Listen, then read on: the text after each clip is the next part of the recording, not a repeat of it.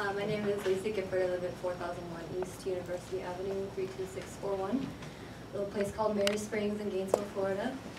I'm originally from Durango, Colorado, and part of the reason I'm here is because the EPA was actually responsible for knocking loose the gold key mine, excuse me, in Silverton, that was released into the river, and Animas River that used to have gold medal fishing and was just, you know, somewhere for animals and wildlife to thrive, is now completely untouchable.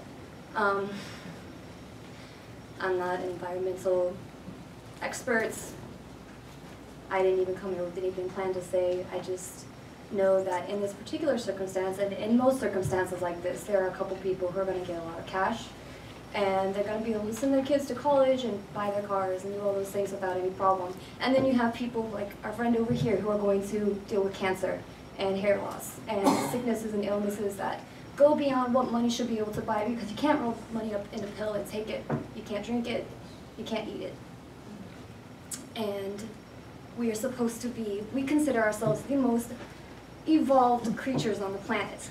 And yet over and over and time and time and time and time again, we choose money over our people, we choose money over life, we choose money over the environment.